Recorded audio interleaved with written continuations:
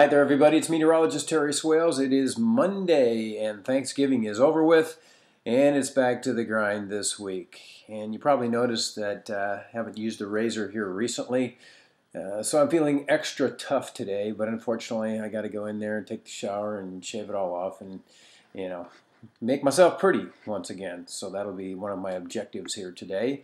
The other thing is, of course, to talk about the weather that's going on around the country. And things are in the process of changing right now. The overall flow in the atmosphere getting set to deliver a shot of cold air to the country, and that's already moving into the northern Rockies and the Pacific Northwest and out ahead of our Arctic front. A little moisture causing some clouds to form here in the Midwest. A lot of those around, but the temperatures so far pretty respectable, and will stay that way for a couple more days until the cold air starts to make its move on Wednesday. Now, as you can see on the radar, as a little warm air tries to fight its way into Iowa, that's generating a narrow band of rain and some light snow that's scattered about the central part of the state. And then as you get further north up into Minnesota, the precipitation increases, and across North Dakota, northern Minnesota, into northwestern Wisconsin, snow is breaking out and will continue to come down in that portion of the upper Midwest over the next couple of days. Low pressure will be moving through southern Minnesota and up into central Wisconsin, and that's going to lay down some hefty snows across the upper Midwest. Could be quite a few locations in North Dakota and northern Minnesota that pick up 8 to as much as 14 inches of snow. So things are going to get pretty white up that way. Also, the radar you're looking at there is off the new site here. And if you're not aware of how to use this, I'm just going to throw a couple of little tips out here. First of all, you can take your cursor anywhere on that radar and you plunk it down, and you're going to get the current conditions and the current forecast for that location. That's any place in the Midwest just by touching your cursor. Also, there's a link on the side that says severe, and if you push your cursor down and there's severe weather, it'll show up on the actual radar there. And there'll be the watches and warnings, which you can now see up there in parts of northwestern Wisconsin, up into North Dakota and South Dakota. So anyway, you're going to be able to have that to look at too. And also the specifics of the actual watches or warnings will show in the red bar in the center of your screen. So all you have to do is have that activated, and you'll be able to see the severe weather that's forecast for any area that you touch on that screen. So that is a nice feature, 24/7, 365.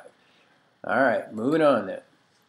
Let's get on back to November. It's behind us now, but it was a cold one, as you can see, across the United States. About the only area to escape that was the central Rockies and into the southwestern United States. Where you're seeing the blue there is where temperature anomalies were at least 1 to maybe 3 degrees below normal. This is going to go down as the coldest November in the United States since way back in 1996. So that's been a long time coming. And unfortunately, it's going to be cold around here in the next couple of weeks too. This is the 500 millibar chart, which is off the GFS here. That's our U.S. model.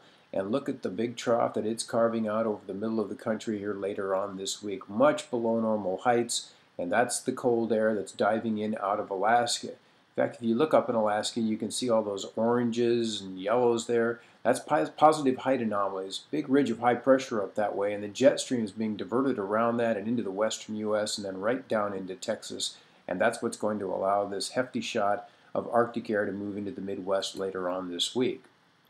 So as we take a look at the temperature anomalies, this is how much below normal it's expected to be on December 5th.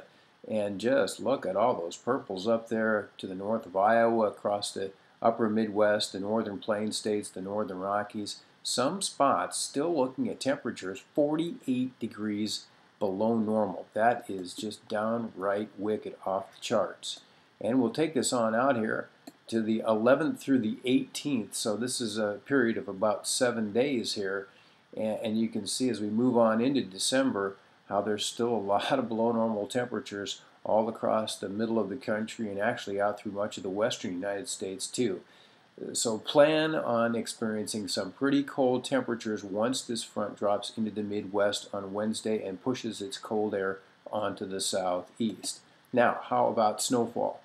That's one thing that we see a lot of up to the north. We talked about that first wave of energy. Then as the front goes on by, some overrunning precipitation develops, and the models have gotten onto this trend here the last 2 days, and they streak some snow out through Oklahoma, Arkansas, up into Missouri and southern Illinois, and finally the Ohio Valley. But it looks like that's going to remain pretty far to the south. So once the cold air makes its push, it's actually going to dry out across the upper Midwest, and the primary feature of the weather for the next few days then, once the Arctic air arrives, will be the cold temperatures, not a great deal of snow, just almost too cold to snow as the main storm track is pushed to the south.